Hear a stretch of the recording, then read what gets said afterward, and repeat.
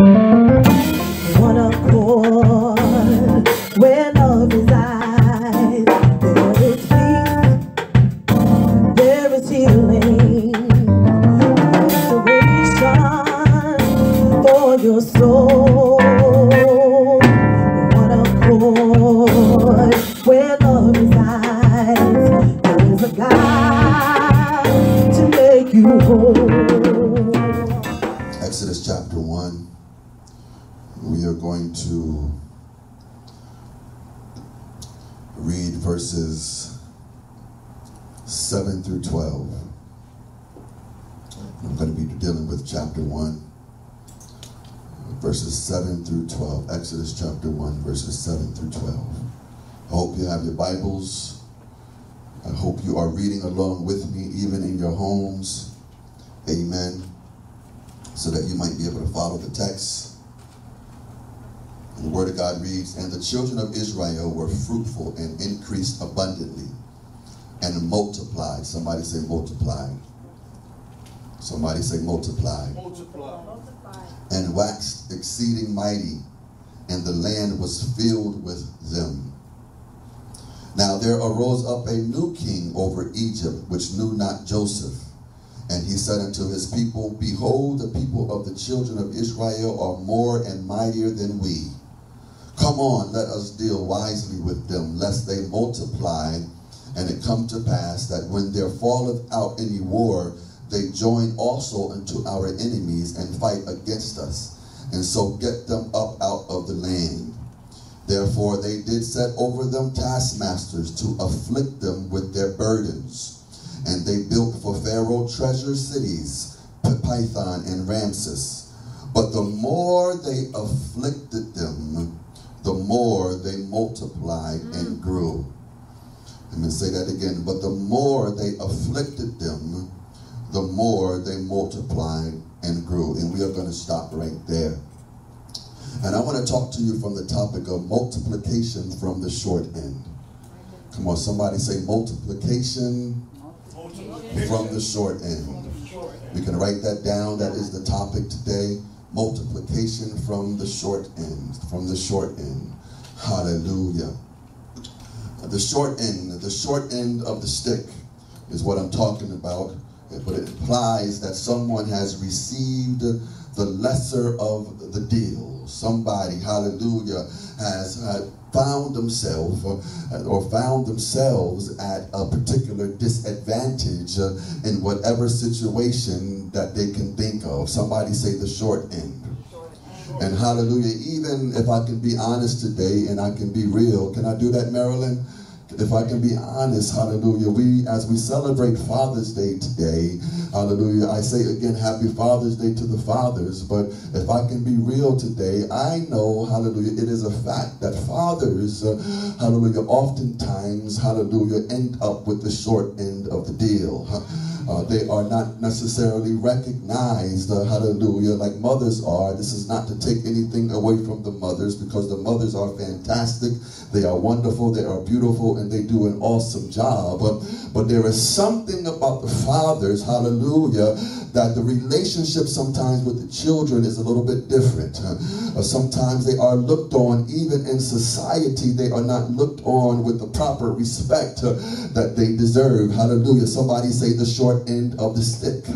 Oh, and if I can be honest today, hallelujah, sometimes I feel that way. Sometimes I feel that I get the short end of the stick even with my own children. But I want somebody to understand today, hallelujah, that even with the short end of the stick, God can multiply you. Oh, yes, yes, he can. Hallelujah. And let me come down somebody else's road, because some people act like they don't know what I'm talking about. Some of us have found that when we have had the short end of the stick in our lives, it could have been you've been born in a particular impoverished situation where you didn't have money, but many people down the block, they had money. Whatever it is, maybe it is you, hallelujah, that feel that you have been looking for a mate or looking for a wife or a husband, and other people have received received a spouse and you feel that you have, hallelujah, gained the short end of the stick. Maybe I'm not talking to you. Maybe you wanted that job and you wanted that career and you felt like you have worked hard for it and somebody else got the job that you felt that you deserved. You're somebody I want to talk to. At least maybe this is not for everybody today, but I believe there's at least 3 people under the sound of my voice that can think of something in their lives that they have, hallelujah, had the short end of the stick. Maybe you have been abused in some fashion and your friends didn't receive that. I don't know what your short end of the stick is, hallelujah, but all of us have a thorn in our flesh. Oh, if you don't have a thorn in your flesh, and I'm not talking to you, maybe you need to turn off the TV, turn off the computer, walk out of the sanctuary and catch somebody next Sunday. But all of us have, hallelujah, received some kind of thorn in our flesh. Somebody say amen. I want to make sure that I'm in the right church today. Paul said, hallelujah, that he had a thorn in his flesh. And hallelujah, he asked the Lord 3 times to remove this thorn in his flesh. But the Lord said to him, hallelujah, my grace is sufficient for you, for my strength is made perfect in your weakness. In other words, I can still bless you even if you have had the short end of the stick. I can still increase you even if you have been born in poverty. I can still increase you and multiply you even if you didn't get the husband that you felt that you deserved. Hallelujah. So Paul said, I glory in my infirmities, for I, hallelujah, when I'm weak, I'm strong. I'm strong. I'm strong. Yes, yes, yes, yes. And so I wanted to touch that for a minute and touch on maybe at least 3 people that feel that there is some area in your life that you have received the short end of the stick. Oh, hallelujah. Now, if I can get into the text, it was the children of Israel. They found themselves in Egypt. They found themselves in Egypt. Why? Because Joseph was in Egypt. And when Joseph was in Egypt, the same brothers, hallelujah, in the name of Jesus that betrayed him were the same brothers that he brought into Egypt to give them provisions. But the Bible tells me, hallelujah, that Joseph had died and Jacob and the children of Israel, oh, they, hallelujah, found themselves still in Egypt multiplying while they were there. Oh, somebody say we can still multiply. Oh, Joseph had died. The brother that, hallelujah, had given them provisions, the brother that had protected them had died. But somehow in some way they were still able to multiply because the word says that God brings about increase. Who am I talking to today that needs to understand that no matter what's going on in your life, no matter what the situation is, no matter what storms are raging all around you, no matter who has passed in your family, whatever it is, those situations cannot stop God from increasing you more and more.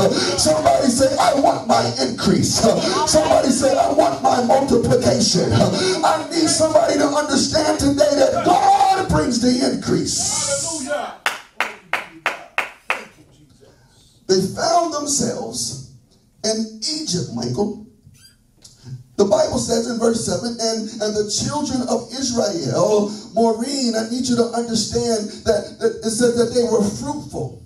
Let me back up. Let me back up. Let me back up. Thank you, Holy Spirit. Verse 6 says, Joseph died. Hallelujah. But then in verse 7 it says, and the children of Israel were still fruitful and increased. Somebody say abundantly. I'm sorry. I just want to just talk through this and just try to teach a little bit, but I get excited. I want you to look at all of these, hallelujah, words that God puts in verse 7. It says, the children of Israel, the children of God, the children of Jacob, they were fruitful. Somebody say fruitful. They increase. Somebody say increase. Somebody should be shouting right now. Somebody say abundantly. Hallelujah. And multiplied. Oh, somebody should be shouting right now. And waxed exceeding mighty. Somebody should be shouting right now. And the land was filled with them. Even though they had the situation where Joseph, their protector, had died, they still increased, fruitful and multiplied abundantly and waxed exceeding mighty, and the land was filled with them. Oh, somebody say, thank you, Jesus. Oh, somebody say, I can still multiply. No matter what's going on with me. Oh, hallelujah, hallelujah. I don't die. I feel that in my spirit. I multiply. Oh, I feel that in my spirit. I don't know where that came from. I don't know who said it. I'm going to put quotes around it. I don't die. Or somebody shout, I multiply. Hallelujah. The children of Israel, they multiplied and increased. But here it goes. Verse 8 says, now, but there rose up a new king over Egypt, which knew not Joseph. Can I break down the text for you for a minute? The king had respect. The Pharaoh had respect for the children of Jacob because he loved Joseph, because he had a relationship with Joseph. But now, hallelujah, there was a new king that came about that did not know Joseph. Oh, hallelujah, you have to understand that every now and again, hallelujah, you have to understand, Chris, that you will be around people in authority. You will be in the midst of kings that don't know your protector. You will be around bosses. You will be around authoritative figures. You will be around, hallelujah, kings and presidents and cops and officials and executive and judicial and the legislative branch that don't know your God. Oh, hallelujah. And you have to understand that when you're around these people that don't know your God, they get jealous of you because they don't understand you. And they try to figure out how you are increasing and how you are getting greater and greater and greater. And they have not caused you to get greater. But you can tell them the only way that I'm getting great is to God be the glory. Oh, somebody shout, to God be the glory. And so the king did not know Joseph. He didn't know Joseph. And so he had a different disposition. Verse 9 says, he said unto his people, the king said to his people, the people of the children of Israel, Jacob's children, the people of God, are more and mightier than we. Yeah. The first thing that happens as God increases you more and more, Michael, hallelujah, is the people that don't know your God, they have to admit within themselves your greatness. What am I saying, Marilyn? I'm saying, hallelujah, when God really increases you, it does not matter if they know your God or not. Hallelujah. Your fruitfulness is undeniable. Oh, I feel that in my spirit. Somebody say, just throw your hands out and say, I'm undeniable. Oh, hallelujah. The God in me is undeniable. Oh, hallelujah. And so the king, he had to admit, even though he was the person in authority, even though he was the Pharaoh in Egypt, he had to admit there's something about the children of God that makes them more mightier than me. And I need somebody to understand today that there's something that's on the inside of you that makes you more mightier than your enemies, that makes you more mightier than your haters, that make you more mightier than your naysayers. Somebody say, I'm undeniable. I need you to write that in your diary and tell somebody, I don't care what you said about me, I don't care how bad you talk about me behind my back, I'm still undeniable. Oh, somebody say, I'm undeniable. The king had to admit that they were undeniable. I didn't want to preach today. I just wanted to talk a little bit. But I feel good down in my spirit reading the text. I feel real good down in my spirit that knows that when you walk into anywhere, when you walk into your job, when you walk into the grocery store, Lady Bolton, that's why the devil always raising up against you. When you walk into the family reunion, when you walk up to the cookout, when you walk into your new office, there's something about you that's undeniable. Oh, somebody say, I'm undeniable. Hallelujah. He said, behold, the people of the children of Israel are more mightier than we. The king has the money and the troops. But he said that the children of God are more mightier than the king. I don't know why I got you in my spirit, Marilyn. I need you to stand up for a minute and just receive this word. I need you, hallelujah, to understand the power that you possess. Oh, hallelujah. I'm not talking about how much money you have. I'm not talking about how cute your dress is and how pretty your hair is, because it is pretty. But I want you to know that there is a power and a might that's on the inside of you that is undeniable. Oh, I need somebody to tell your neighbor, say, now walk in it. Oh, Marilyn, walk in it. Walk with your head up high. Walk with your chest poked out. And somebody shout, I'm undeniable. Undeniable. My God. I don't know if I'm going to be able to finish this. Okay, thank you, Marilyn. You're undeniable. I want you to walk in that authority and walk in that power that God has placed on the inside of you. Behold, I give you power to tread on serpents and on scorpions, and nothing by any means shall be able to hurt you. The devil shall not have your mind. He shall not have your family. He shall not have your children. He shall not have anything in your circumference, because God says no weapon formed against you shall prosper, and every tongue that rises up against you God shall condemn. Shout down and say, I'm undeniable. Undeniable. Jesus. Hallelujah. Hallelujah. All right. He said there are more. So he says, come let us, listen to this, Annabelle. He says, come let us, I'm getting a little hot. Y'all got to excuse me. Come let us deal, thank you, sir. Come let us deal wisely with them, Lady Bolton, lest they multiply. Read the text. Lest they multiply, and it come to pass that when there falleth out in war, they join with our enemies and beat us. So there is a fear of multiplication and defeat. Yes, Lord. My God. Whoa. This is why they're coming at you in the fashion that they're coming at you. Because, oh, catch this, thank you, Holy Spirit, catch this. Whenever you multiply, you duplicate. Yes. Hallelujah. And if they think that you have power, hallelujah, then everything that multiplies within you shall have power. And so now they're not just contending with you, but they're contending with your multiplication. Glory. And so he says, lest they multiply and join with our enemy and defeat us.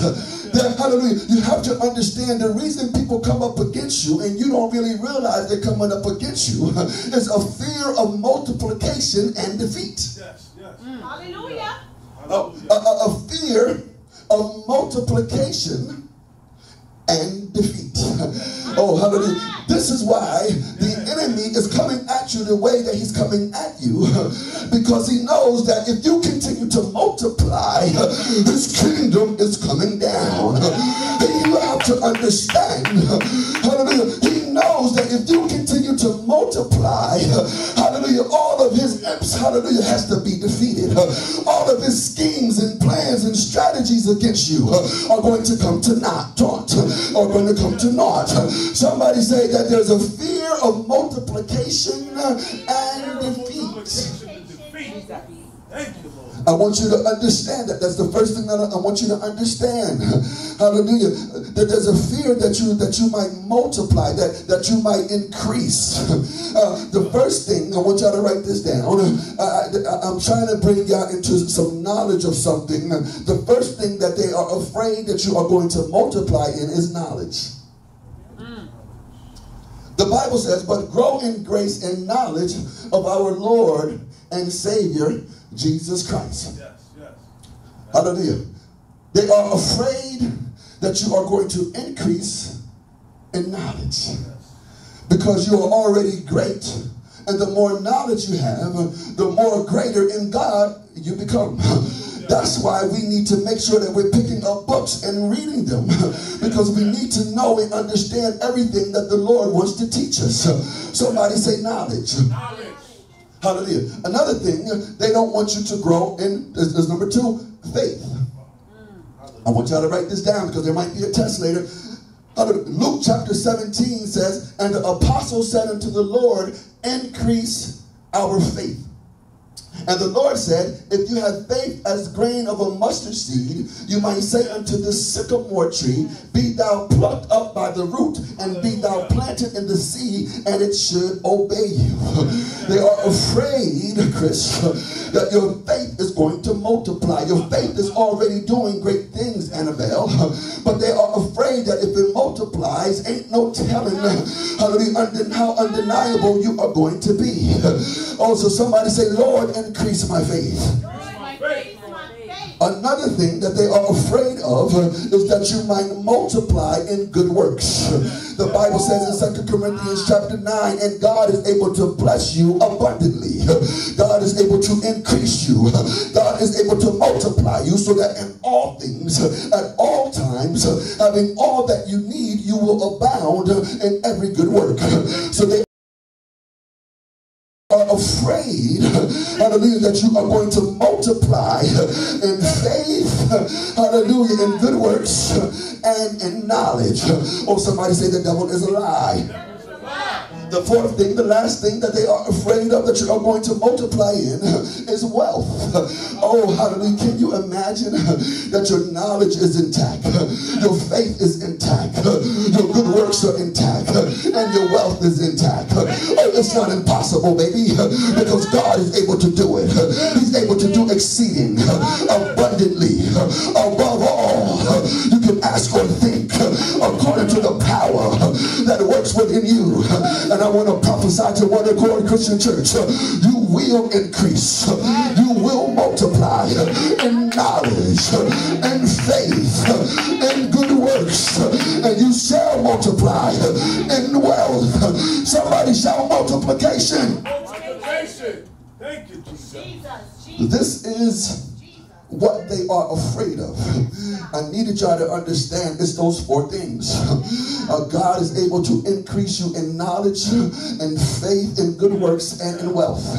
And knowledge and faith and good works and in wealth. Come on. And knowledge, come on, say it. And faith and good works and wealth. God is able to increase you in knowledge and faith and good works and wealth. Let's say it one more time. In knowledge and faith and good works and in wealth. Oh, somebody shout hallelujah. And so the Bible says because of this, hallelujah, they began to put burdens on them. They began to put burdens on the Egyptians because they were trying, hallelujah, to oppress them. They were trying to bring them down. They were trying to kill them off by putting, hallelujah, heavy burdens on them. They were doing all of this because they were afraid of the Israelites. And they were doing all of this because they were intimidated by the Israelites. They were doing all of this because the Israelites began to grow. And the Egyptians would be the minority. And this is why they did this to the Israelites. But the Bible says, oh yes it says the more that they afflicted them, and the more that they increased. And I need to stop by here to somebody today to let you know that affliction is sickness or disease. Affliction is oppression. Affliction is some sort of grief. Affliction is a heavy load. Somebody shout a heavy load. Affliction is the shorthand of the stick. But I need somebody to understand that the more they, hallelujah, afflicted the children of God, the more they increased. The more I need somebody to understand today that they afflict you, the more you will increase in knowledge. The more they afflict you, the more you shall, hallelujah, grow in faith. The more they afflict you, the more God shall multiply your good works and multiply your wealth. If you want multiplication of wealth, get up on your feet and give God a praise. Give God a worship. Wealth will help you bring about good works because God will give seed to the sower. Somebody shout hallelujah. Somebody shout glory. Somebody shout glory. Somebody shout hallelujah. Hallelujah. Thank you, Jesus. I said multiplication Yes, God. from the shorthand of the stick. No matter what your portion has been, God still wants to multiply you. The Bible says the more that they afflicted them, the more that they, what am I saying to you? That your affliction does not stop, hallelujah, does not stop your multiplication. The storms of your life does not stop you from growing or multiplying or increasing. Whatever you're going through on today, God is still going to increase you. So tell that situation, say, I'm not thinking about you. I'm still going to increase. Now, something I want you to understand today, that in order to multiply, I knew a little something about math. I think, hallelujah, you are math. I think Marilyn is a math genius. I could be wrong, but I think she likes math. But I think when you have multiplication, you can't multiply something by zero. Or if you do multiply something by zero, you're going to get, tell me, Marilyn. Oh, she's a mathematician, whatever they call it. Whenever you're multiplying, hallelujah, you are not going to be able to multiply by yourself. Say it, Bishop. If I take this, just say that this is the number 5. I can play with it and I can dance with it. I can put it here and there and I can throw it, and it's still what? 5. A number 5. But in order to multiply it, it must declare a level of intimacy with another denominator. In other words, hallelujah, all of you that are trying to multiply in and of yourself, it ain't gonna work. And so, hallelujah, if we think about, I never had a baby from my own self before, but if we think about a husband and a wife, the only way you are going to be fruitful and multiply is that you need intimacy with somebody else. So I need to catch this today. God didn't say that you can be intimate with, I'm not going to say that because we got children, but you can't be intimate with yourself and think that you are going to produce nothing. Some of y'all are loving on yourself way too much and coming up empty. I need to stop right there because I felt that deep down in my spirit. That wasn't part of my text. Some of you selfish folk are loving on yourself and loving on nobody else. You're not loving on God. You're not giving to God. You're not spending no time with God. And you're coming up empty because in order for you to multiply and increase, you need something, hallelujah, to be intimate with. Or somebody shout intimacy. Intimacy. Hallelujah. And so what God is saying, that if you are afflicted, the only way the Israelites, hallelujah, could have become multiplication is that even through their affliction, they had to be intimate with God. Oh, God is the other one. He is the one that can multiply you more and more. He is the one that can add to you. He is the one that can bring you exponential growth. Oh, somebody shout hallelujah. And so there's 3 things, there's 4 things. There's 4 things, and I'm not going to get deep into it because I'm going to get out of your way. But God said, in order for you to multiply, you need me. Oh, let me say it one more time because I felt that deep down in my toes. In order for you to multiply, you need God. Oh, somebody shout, I need God. If you don't think that you need God, you need to turn it off right now. But I'm talking to about 4 people that feel that, hallelujah, I am nothing without God. I'm talking to about 7 people that will believe in Him is where I move and breathe and have my being. Somebody shout, I need God. I need God. God wants to multiply you, hallelujah, through your intimacy. Number 1, know Him by studying His Word. Study to show thyself approved. A workman need not be ashamed, rightly dividing the word of truth. In order to be intimate with God and to multiply, you have to get into God's word. Stop being lazy. Stop talking about you don't understand it. I'm tired of that. Get into the Holy Spirit and have the Holy Spirit illuminate the word of God to you. Get you another translation. Get you a little kid storybook. I don't care what you got to do, but get into the word of God. Or somebody say the word. The word. Number 2, commit to living for him. Yes. Commit to living for God. Romans 14:8 said, for if we live for the Lord. Or if we die for the Lord. Therefore, whether we live or die, we are the Lord's. I need y'all to catch that. In order to be intimate with God, that he might multiply you. Oh, hallelujah. You have to commit. Somebody say commitment. Commit to living for him. Number 3, you have to trust him. Oh, hallelujah. That is intimacy. Trusting God. Hallelujah. A lot of y'all ladies out there, hallelujah, will be able to attest to that. Hallelujah. Trust is intimacy. Am I right, Annabelle? Am I right, Marilyn? Hallelujah. If I can't trust you, I can't be intimate with you. Hallelujah. I can't have a level in a dimension of intimacy if I can't trust you. So the Bible says, trust in the Lord and lean not on your own understanding, but in all of your ways acknowledge him, and he will direct your path. Oh, somebody shout hallelujah. And so in order to be intimate with God, you have to, hallelujah, know his word. You have to commit to living for him, and you have to trust him. And last but not least, in order to multiply in God, by being intimate with God, you have to prioritize him. That is number 4, and I'm getting out of your way. The Bible says, anyone who loves his father or mother more than me is not worthy of me. And anyone who loves his son or daughter more than me is not worthy of me. We have to prioritize God. That's number 4. Number 1 is what? The intimacy with God is knowing his word. Number 2 is commit to living for him. Number 3 is trusting him. And number 4 is prioritize him. And then you shall multiply.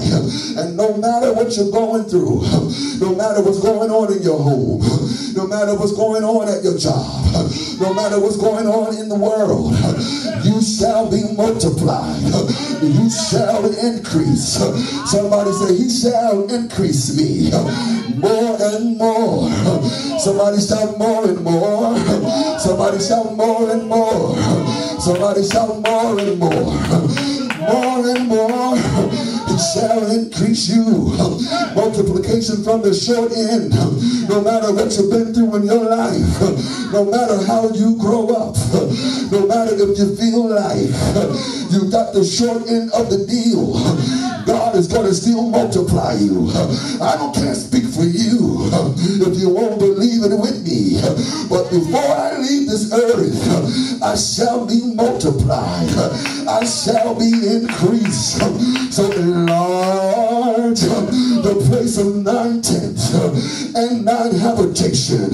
Strengthen 9 stakes, for you shall break forth on the left and on the right. Somebody move your hands from side to side. Say, I shall break forth. Somebody say, I shall break forth. I shall break forth in the name of Jesus. We're done. Multiplication from the short end. Multiplication from the short end.